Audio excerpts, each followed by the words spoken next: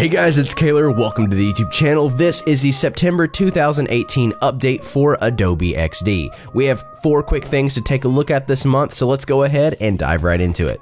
So the first feature we have is probably one of the best ones for me because I can't spell.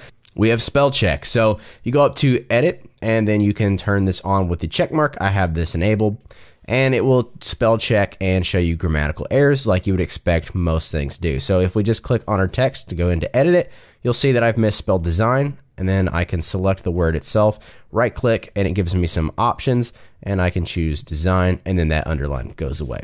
So pretty simple thing, but it is really cool to actually have that in the design tool itself.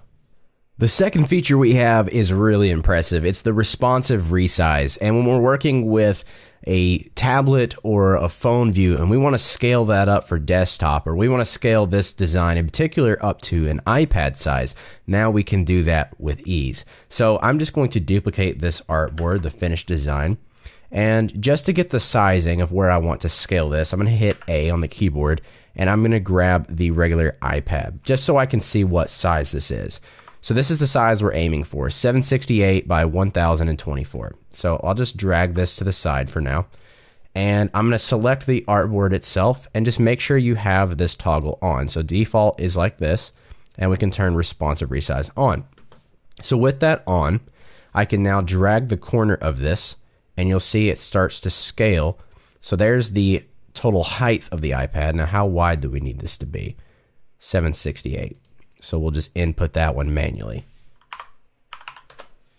And you'll see now that we have this scaled for the iPad. Now from here, we could begin to make some further adjustments if needed, but I don't think I need to tell you how awesome this one is. I think you can see that for yourself. That is really cool that we can do this now.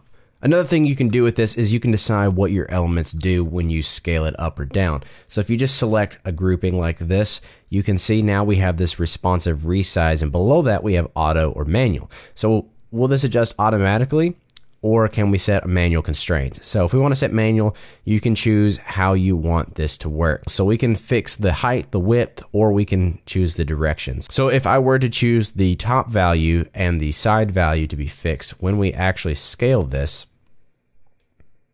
it's going to take the value of the top, and you'll notice that now when we scale down, instead of adjusting like the rest of the elements for adding extra space here, it's staying exactly where it is. So it's fixed to that top space number. For the third feature, we have better full screen prototypes. So here I have my website, and I went ahead and went up here to the corner and published this. So I'm going to head over to that link real quick. So here's the standard view that we're used to, and we have our comments over here on the side if you enable those. And now we have this button where we can click on it and bring this up to a more full screen.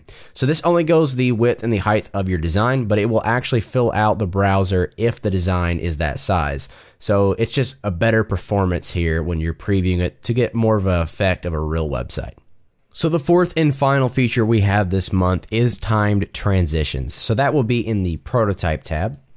And this is going to be probably one of my favorite things they've added in the recent updates.